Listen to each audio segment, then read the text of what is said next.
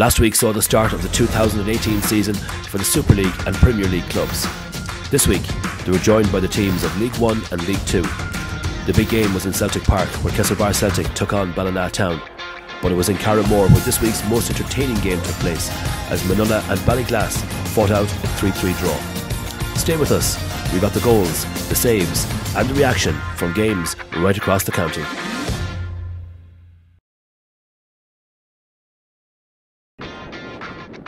It was a very cagey first half display by both Ballina and Castlebar, but the town broke the deadlock early in the second half thanks to a Jamie Cawley goal. Celtic's long unbeaten home league record was under threat, but Colm Levin found the net to ensure his side earned a share of the spoils with just 10 minutes remaining.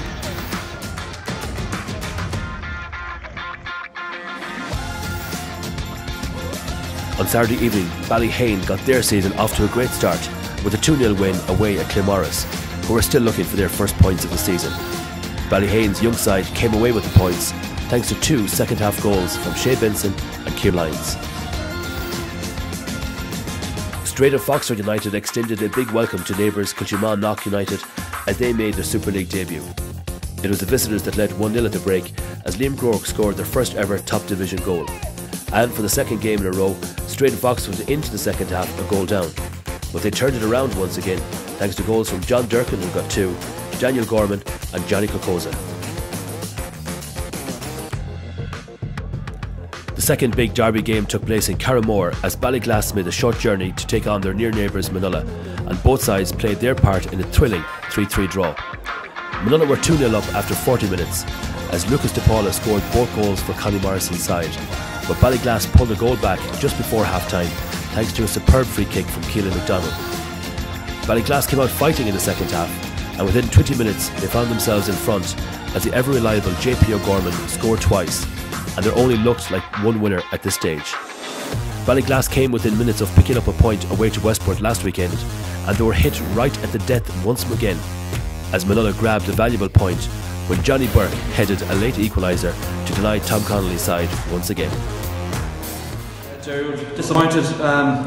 We got off to a slow start, conceded 2 sloppy goals from our point of view, but we never doubted that we had it in us to come back and certainly try and win the game.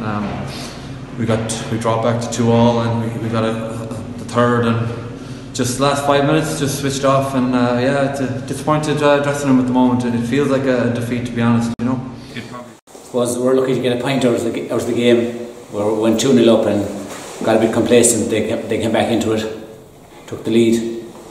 I suppose we let them back into it really. We gave away a lot of ball and they got growing confidence as the game went on, and we kind of sat back a bit and invited them onto it. So as the game went on, they got stronger and stronger. So I was proud of the lads in the end. Like they held the nerves and they kept going forward, and we got the equaliser in the end. But it was a great performance from both teams. And I say we were sloppy into the end defence, gave away 3 silly goals, and we have to stop saying this. 2 last week, 3 today. It's not good enough. I thought it was a great game, a great derby match. It had everything, and 6 goals. But unfortunately, we just go away with 1 point. But at least look at it. We take the positives. We move on.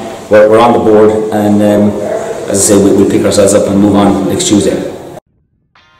Westport United picked up their second win of the season as they put 6 past Erris Ainthia. Peter Corcoran opened the scoring early on with what was probably the goal of the game, and Mikey O'Brien and Brandon Scahill added further goals before the break. Scahill made it 4-0 inside the first 10 minutes of the second half before substitutes Adam Mulcrone and Jasper Frisch put the game well out of the reach of Erris. Jason Boylan was on the mark for Erris. It was an excellent performance from the lads today. It really was from start to finish, and they built on last week's performance and result. Top first half, we moved the ball really well. I thought Dave Cam was excellent in the middle of the park, switching the play, and we got great width from our full backs and wide players. Brandon Scahill was excellent up front for us. I thought he showed for the ball, linked it in well, took his goal, excellent, the third goal in the first half. Really pleased coming in at half time with the lads, but second half I think we started the game slow. In fairness to Erris, they pushed bodies forward and tried to get a goal back, and did it cause us a couple of problems, but the lads stuck to the game plan and in fairness to our attackers today, they were really, really good, and to score 6 goals is lovely, especially for the fans coming down for our first home game. It's nice to show what we're about. Yeah, we're delighted with the 3 points. It's good to get 6 points off the mark. We are delighted with 2 goals as well. Yeah, I thought it was a good performance. We're a bit disappointed with the goal we conceded, but I mean, 6 goals isn't bad, and I think we deserved it. Well, Swinford continued their winning streak, and they continue to score for fun in a 4-1 win over Con Rangers. Swinford took the lead through Joe Slevin, but the sides went in level at the break as Owen Prendergast scored Con Rangers' first goal of the season. Just like last weekend, Swinford performed much better in the second half, and Paddy O'Donnell had them back in front in the 67th minute, before Dara Price and Niall Price ensured the 3 points for Liam Foy's side, with further goals in the 76th and 79th minutes. Yeah, delighted now the boys dug deep to grind out the win. We won all there for the first half, but they dug deep second half again, yeah. 1-1 at half time, you took the lead, and then Con Rangers came back, but you kind of ran away with it there in the second half. Yeah, we did the same last week. We went 1-0 up and then 1-1. But the boys are starting to fight and dig deep, and the young lads are maturing very well this year. And a lot of pace in the counter-attack today.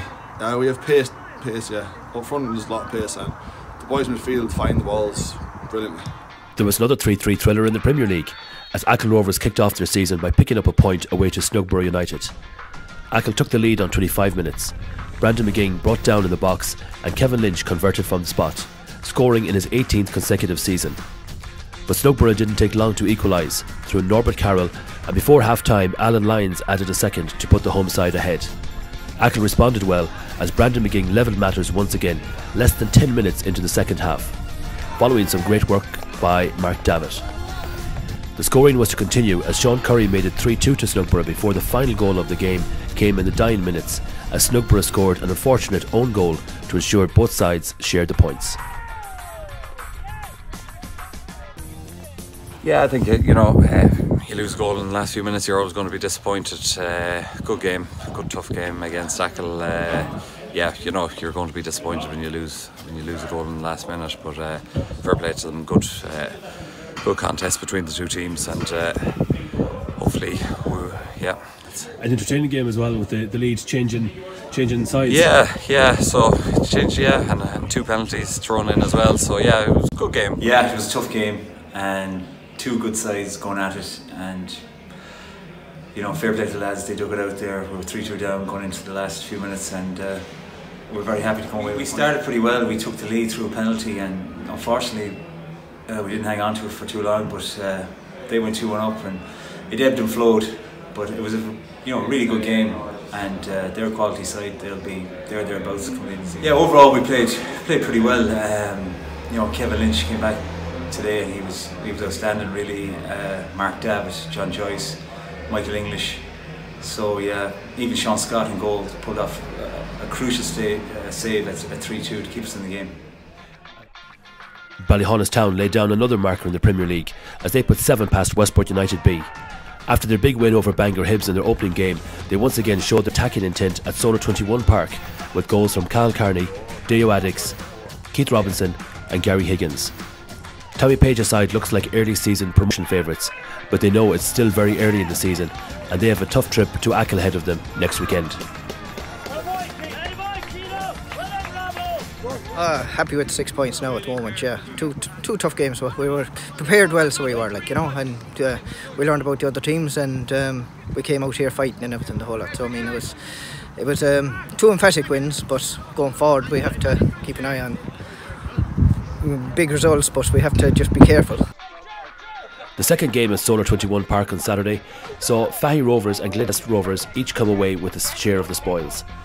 After a tense opening half into goalless, Fahy finally broke the deadlock with 15 minutes remaining, thanks to an acrobatic goal from Darren Creevy, who was first to react as Glenhest failed to clear a corner. Glenhest, to their credit, kept plugging away, and with the final attack levelled matters as Colin Chambers' free kick found its way into the back of the Fahy net via the crossbar. Well done, Damien. A very tight affair, and the last kick of the game, you just got the point. Yeah, nice. You couldn't get a nicer time scoring equaliser, especially in a local derby against your neighbours. We'll played well in spells, like same with Fahy. A draw, probably a fair result at the end of the day, I suppose. It probably was a fair result.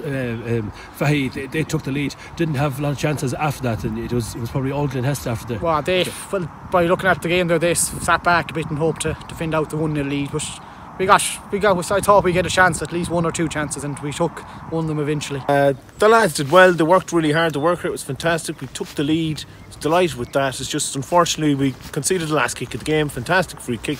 Goalie couldn't do anything about it, but c'est la vie, that's football. A derby match, a full-blooded affair. Yeah, no, it was full-blooded. Everyone gave 100%, so we were, that's the way these derbies go, and there was nothing ill-mannered or anything in the game, so it was fine, it was grand. It was a good game of football. Bangor Hibs had their goalkeeper Pat McHale to thank as they picked up their first points of the season after a hard-fought 2-1 win over Ballyglassby in Ballybeg Park. Brian McHale had Hibs in front midway through the first half with a great finish from a tight angle. Ballyglass were level just 5 minutes later through Dara McNamara. Just before half-time, Hibs were back in front as Brian McHale played a quick through ball to the excellent Cathal Doherty, and he calmly finished past Nathan Prendergast. But it was McHale's save that was the game's talking point. Yeah, absolutely. Imperative we got a first home game. Badly needed. I think it's very important, 3 points for us. Equally, I'd say they'd be very disappointed they didn't come away with anything. They had a man beside me here, very modest individual with a great penalty save, and only for him the outcome could have been very different. Yeah, Pat, it was a good save. What was going through your mind there as you pushed that one past the post? I was trying to give him the eyes, so I gave him to him and saved it. It was a good penalty all the same. It was actually, he did find the corner very well, and only for Pat, like I say, it was the difference in the day, and that's, a quality player, that's the difference it makes. Yeah, tough game. I mean, we were probably unlucky we had a penalty saved. There wasn't many chances between us other than the goals, so I suppose we would have been happy with a draw, and we probably think we deserved a draw. But that's just the way it is at the start of the season. You're trying to find your feet, and when things don't go for you, it invariably means a defeat. It was a hard start for us away from home. We said that when we see the fixtures. But we've 2 of the harder fixtures away from home, albeit we didn't get any points, but we have them out of the way now, and we're still finding our feet with lads coming and going and training and lads injured and that. So I suppose we'd like to have points on the board, but we've two away fixtures out of the way. Ballina Town began their season with a 2-1 win away to Killala in the big local derby in League 1, in what was a fiercely competitive game. Jason Muldoon and Shane Divers were on the score sheet for Ballina, and Aaron O'Boyle hit the lone reply for Killala. Killala also had a second goal ruled out as Ballina held out to take all 3 points. The two sides that promoted from League 2 last year met in the opening game of the 2018 season as Castlebar Celtic B made the journey to Drum to take on Kilmore. Kilmore couldn't have asked for a better start as they hit 6 goals against their nemesis from last season. Michael Boyle's side relied on Sean Brogan for goals last season, but there was no such problems on Saturday as they had 6 different goal scorers, with goals coming from Niall Cawley, Liam Murphy, Jamie Flannery, Sean Brogan, Darren Keane and Shane Kennedy. The only game in League 1 on Sunday afternoon was in Partry as Mulranny United got their season off to the perfect start with a 1-0 win against the home side. Partry can count themselves a little unlucky as player-manager Adrian McManaman scored the only goal of the game. Mossylali's Manula B proved too strong for Crossmolina as they got their season off to the perfect start with a 2-0 win over Derek Graham's side in Carramore. Shane Durkin proved the match winner and his second half brace was enough to secure all 3 points for the home side. In the Killeen Sports Ground League 2, Hollister continued where they left off last season as they started their season with a thrilling 3-2 win over Ballivary Blue Bombers, and Ballina United made a winning return to Mayo League football with a 1-0 win over Newport Burrishoon. And finally, a look at the tables. In the Every Sports Super League, Westport United and Strain and Foxall United, the only 2 teams left with 100% records. Down at the bottom, Arisainthia and Claremorris, both looking for their first wins, as well as Kiltimagh Knock United, although they have played 1 game less. In the Cascourt Hotel Premier League, Ballyhonus Town and Swinford topped the table on maximum points after 2 games, while at the other end, Ballyglass B, Westport United B and Con Rangers yet to register a point this season. Early days yet in League 1, sponsored by the 3 Store in Ballina. Kilmore, Ballina Town B, Manula B and Mulranny United all register wins to give them 3 points apiece. And in League 1, sponsored by Killeen Sports Grounds, at the end of the first day of action, Ballina United and Hollister top table on 3 points.